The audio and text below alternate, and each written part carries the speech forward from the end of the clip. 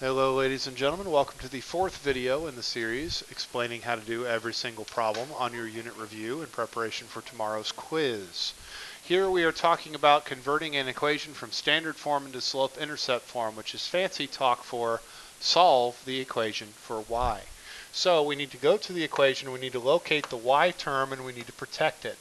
Anything else on the same side as the y term needs to be moved to the other side of the equation. In this case, we need to move positive 2x. To move a positive number, we need to subtract 2x. That would cancel it out on the left side and move it to the other side where it would become a positive number. So we'd be looking at, a negative number. So we have 3y equals negative 2x plus 18. Then to finish solving for y, we need to divide by 3. Whatever we do to that term, we must do to every term, leaving us with y equals negative 2/3 x plus 6 as our answer. We're going to continue that process through all the other examples. So again, we find the y. Anything that's not y gets moved to the other side of the equation. So we would need to subtract 3x from each side of the equation. That would give us negative 4y equals negative 3x minus 12. Then we need to divide by negative 4. It's very important that you do not lose track of your negatives.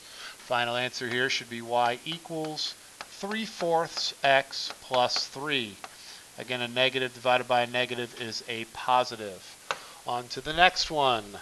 We need to get that y by itself. Now this one could be a little bit tricky if we do not realize that x is in fact positive 1x, which means we need to subtract 1x from each side of the equation. That would give us negative 3y equals negative 1x plus 9. Then we would need to divide all three terms by negative 3. Again, be very careful. Do not lose that negative. Negative 1 divided by negative 3 is a fraction, but it is a positive 1/3 x. Positive 9 divided by negative 3 is negative 3. So y equals 1/3 x minus 3. On to the next one. We would get that 2y and protect it. We're going to move the positive 5x to the left by subtracting 5x from each side of the equation. That gives us 2y equals negative 5x plus 20. Then we divide everything by 2 to get the y by itself, giving us y equals negative 5/2 x plus 10. On to the last one of this section. Again, that 7y is what we're trying to save.